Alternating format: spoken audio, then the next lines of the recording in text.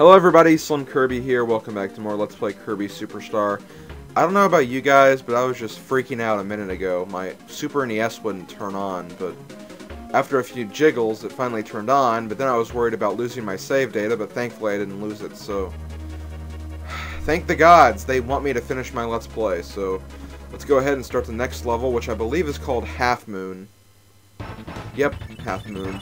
This is the last full-length level we'll play in this game, like the entire project, so let's get used to this. The end is coming. It's coming ever closer, but it is definitely coming. Let's go ahead and use Crash again. I don't know why we used Crash there, just because. Okay. So this level is pretty wind-heavy. There's a lot of wind in this level, so be very careful. Watch out for ninjas. They'll try to hurt you, so be careful. Okay, fine. We'll use Crash again. Stupid ninja, stop it. Okay, there we go. Crash! Look at all the death. Okay, now, this is actually a bit of a shortcut. Not really a shortcut, but it'll prevent you from going through this next deadly segment without flying in between. Well, you'll see it in a second. But if you don't take this warp star, you'd have to fly through all those like lightning bolt squares. And if you hit them, you get damaged a whole lot, so you want to take that warp star. Don't worry though, you wouldn't miss any power-ups, so don't worry about that. Speaking of power-ups, we have a power-up in this room somewhere. We gotta find it first. It can be kind of difficult to find because you have to like see it out of the corner of your eye. Like, I'll show you what I mean in a second. Let me just get through this part right here. Okay, there. There it is. See this block? Yep, the power-up is in here, and of course you get mirror. I don't know why I said of course, but you get mirror. That's all I really have to say about that. I want to make a little correction, because I'm not really sure of this myself, but in another video I said that Parasol was the best guarding power-up, but someone later said it was Mirror, which I guess is correct, but I didn't know if Mirror, like, blocked everything. It just, like, you know, ricocheted, like, projectiles. I didn't know it was the best guard, but whatever. I don't know anything about guarding. I really don't do guarding that much, so I wouldn't know that for sure, but someone told me Parasol was the best guard, and then later people made a big deal about how I was wrong about Mirror being the best guard, so I really don't know. I know, if I don't know I shouldn't be saying stuff like that in my Let's Play, but whatever. Up here we have a small little boss fight, so I'm gonna get ready for that. How am I gonna get ready? Well, I'll create a partner, first of all. We have to fight Chef Kawasaki and the other fighter guy. I'll use... Where's Bomb? I want to use Bomb. Actually, no, you know what? I'll use Yo-Yo, since I haven't really shown off Yo-Yo in this game mode yet, since I got it at the end of the last video, so I'll show that off. Okay, kill you. Screw Yo-Yo, because I want to actually show off Chef one more time before I have to end the Let's Play, because I think this is the last instance where you can actually get the Cook power-up, so say goodbye to Cook Kirby. We'll see you again in Brawl, though. I'm kind of glad they made that as Final Smash, although I think that they Crash Kirby could have been a lot cooler and more deadly, but Cook Kirby's fine, because that was kind of a cool power-up in this game, in my opinion, anyways.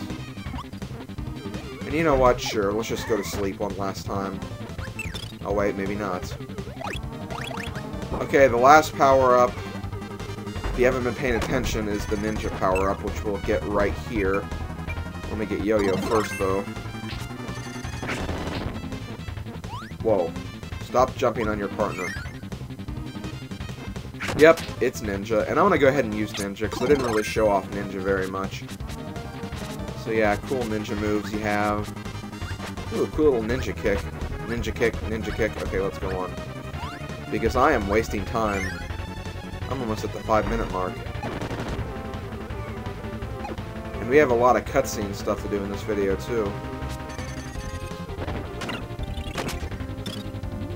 Okay, swim up these little water spouts, and look, there's the boss room.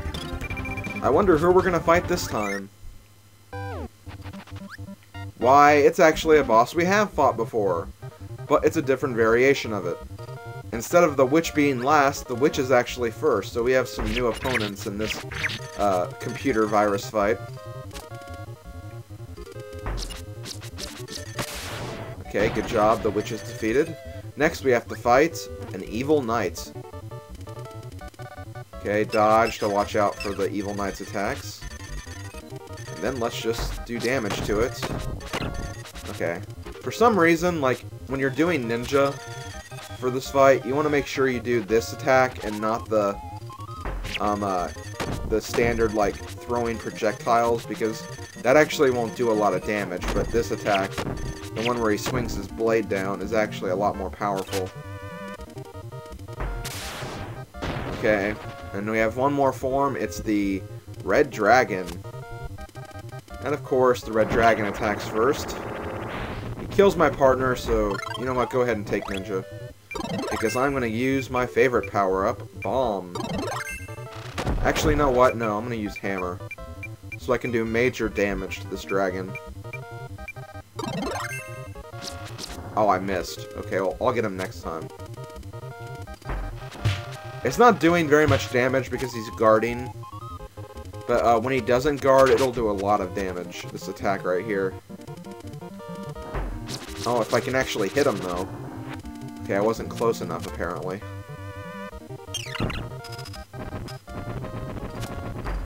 There we go. See, that did like a lot of damage. 160 damage points.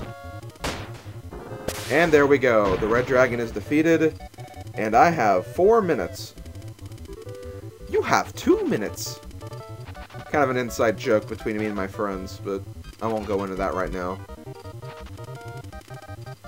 Speaking of me and my friends, Crystal Star Studio has actually started recording, and we actually have our first few videos created at this point, and we're actually going to try to release them in the next week, so yeah, keep a lookout on Crystal Star Studio, because we will have some videos up very soon.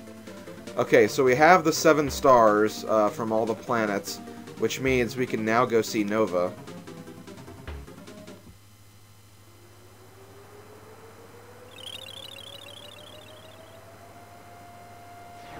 Holy crap, Nova's huge. Now, apparently Mark's planned this whole thing, because he is going to get Kirby out of the way, and then also just say, well, I want to control Popstar, so Nova's going to grant the wish of Mark's and not Kirby's wish to stop the Sun and Moon from fighting, so this whole game was actually a giant ploy developed by this Mark's guy. Which actually kind of reminds me, someone asked if I was going to show the cutscene for this game, which I actually should have done. But I'm going to show all the cutscenes, like all the pre-game cutscenes, for every game in like an extra video, so don't worry about that, I will show them. I probably should have showed this one though, like before I actually played this, but that kind of slipped my mind. But yeah, apparently Marx was behind the Sun and Moon fighting, and then he also, you know, schemed to get Kirby to go to Nova and then take the wish for himself. Okay, well, I'm getting kind of tired of playing Kirby Superstar. I want to play something like R-Type or a side-scrolling shooter. Oh, what do you know? Yay, it's R-Type. So yeah, this isn't really a very hard segment. All you gotta do is just, you know, kill these things with your star machine. It's kind of cool, but I don't know, it just seems kind of out of place, too. I mean, like, really, would you expect to see this in a Kirby game? Still, though, it's unique. I gotta give him credit for that. I just really hope I have enough time to show this in the next part of it, so I can, you know, end the next video, or, well, start the next video when I'm fighting the final boss. But we'll see what happens. Be careful right here. You have to go through these little rock segments. Be careful of all the enemies.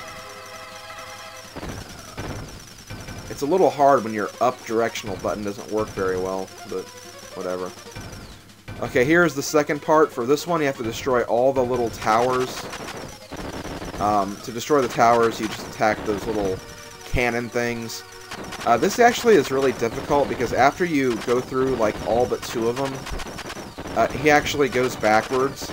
So you have to navigate through some of these, the last 2 cannon things, which is really hard because it's just like you have to have exact movements in order to do it. And like I usually die at this next one. But don't worry, I beat it.